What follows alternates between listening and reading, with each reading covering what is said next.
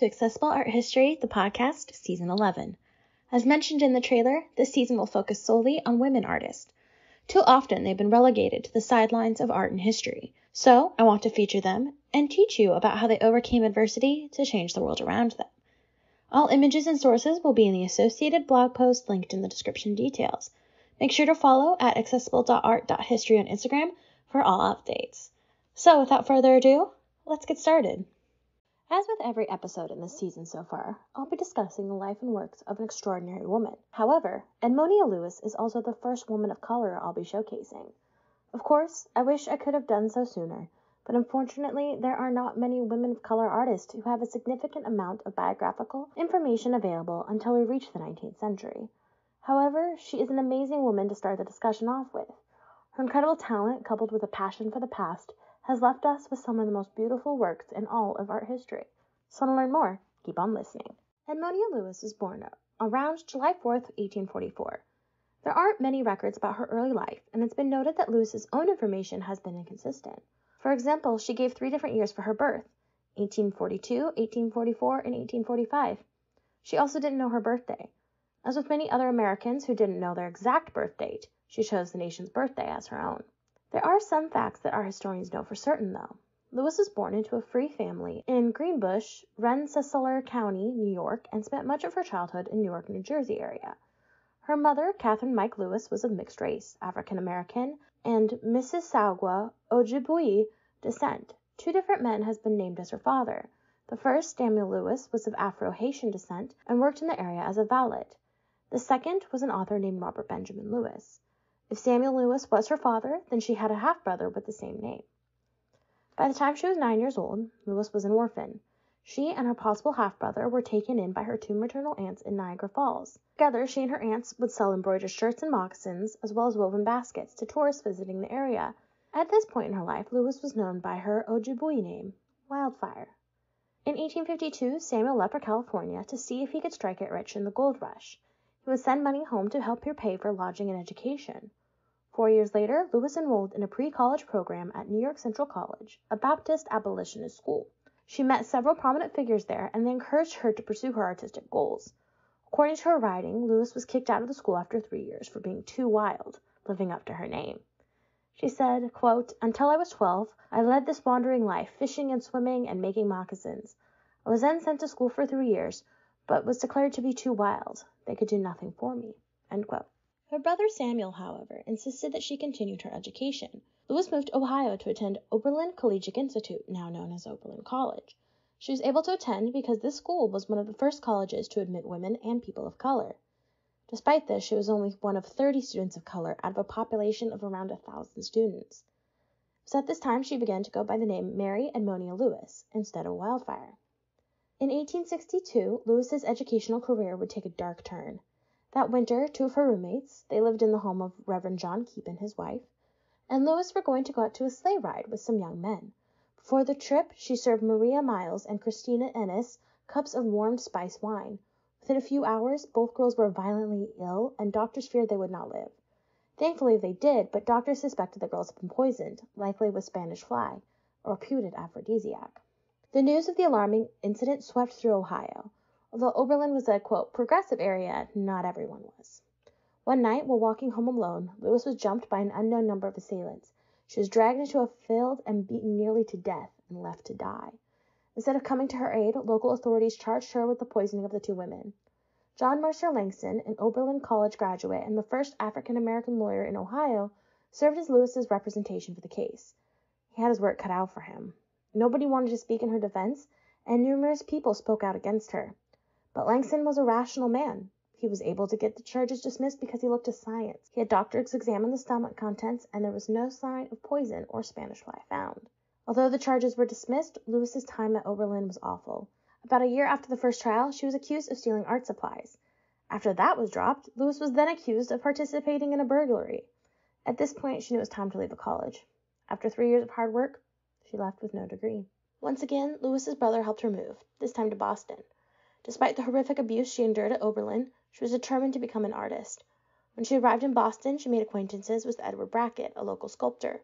He offered her a limited apprenticeship, and this set her path towards becoming a sculptor. Using connections she made with abolitionists, Lewis was able to gain sitters for her to practice with. William Lloyd Garrison, Charles Sumner, and Wendell Phillips all became subjects of portrait medallions. With practice, her ambition and skills grew. Eventually, Lewis sculpted portrait busts of two famous individuals.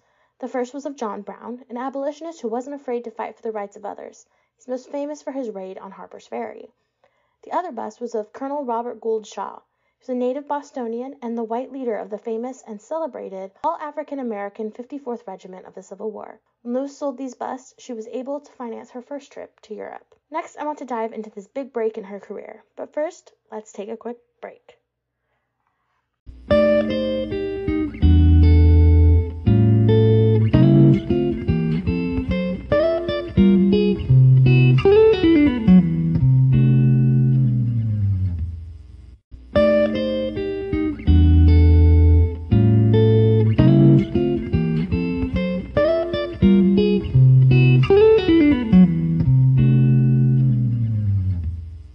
Alright, now that we're back, let's dive in.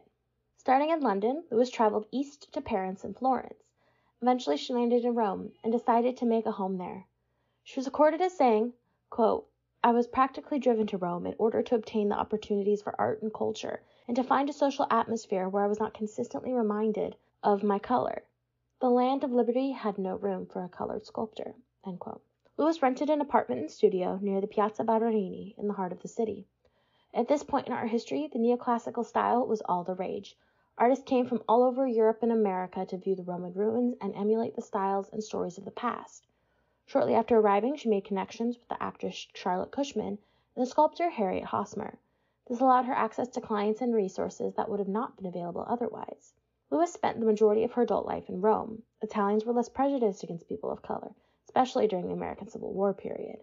In addition, she was a Catholic, and being in the city at the center of her faith brought her a sense of peace. Unlike other artists of the day, she did all the work herself. Typically, artists would create plaster casts to show to local stoneworkers and sculptors what to carve. This could be from a lack of initial funds, but Lewis was also known to be protective of her designs. This was rather unique for the period. She took the neoclassical style, but used it to depict first people and biblical themes. Eventually, Lewis's talent brought her commissions and fame. In 1873, an article in the New Orleans newspaper recorded that she had snared two $50,000 commissions. This was a huge amount of money at the time. In fact, her studio space even became a popular tourist destination.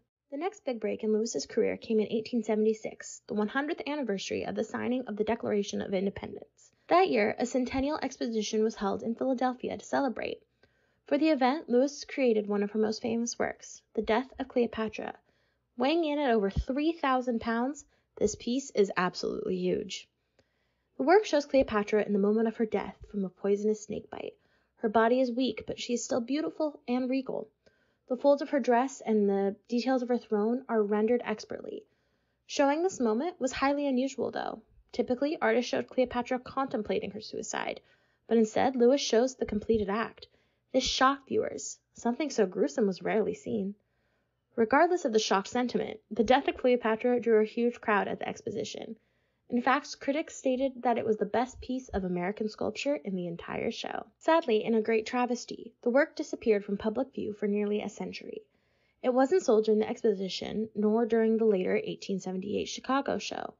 It was then purchased by a gambler named Blind John Condon, who used it as a grave marker for his favorite horse, obviously named Cleopatra. When the land of the racetrack was bought by the U.S. Postal Service, the statue was moved into a storage unit. It was badly damaged by a group of well-meaning Boy Scouts who tried to restore it. Eventually, The Death of Cleopatra fell into the hands of the Forest Park Historical Society. In 1994, understanding that they had a national treasure, the society donated the work to the Smithsonian. $30,000 was spent to restore the piece to its original glory.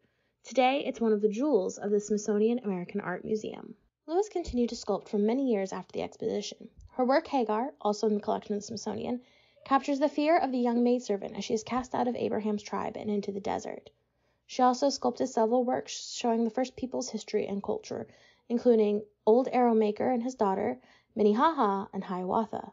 It is interesting to note that many of her figures, regardless of their origins, were shown with European features. Some historians believe that this was a conscious choice by Lewis to avoid any critics who said that she was only good at sculpting self-portraits. Lewis never married, and there's no evidence that she had children. Other details on her later life are scarce.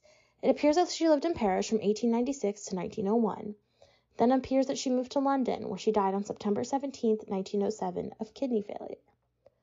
In 2017, a GoFundMe was set up to restore her grave in St. Mary's Roman Catholic Cemetery in London. It was successfully funded, and a picture of the restored grave can be seen on my blog. Today, Edmonia Lewis is not only remembered for her amazing technique and neoclassical style, but for also being the first African-American sculptor to achieve national and international fame. In fact, in 2002, leading African-American studies scholar Molefi Kete Asante named her as one of the 100 greatest African-Americans. Make sure to tune in next week when I continue our discussion on women artists with life and works of Augusta Savage. Thank you for listening to this episode of Accessible Art History, the podcast. New episodes will premiere each Monday, so make sure you subscribe so you don't miss out. If you enjoyed this episode, please consider leaving a rate and review. Make sure you follow Accessible Art History on Instagram at accessible.art.history for all updates and daily Art of the Day posts. See you next time!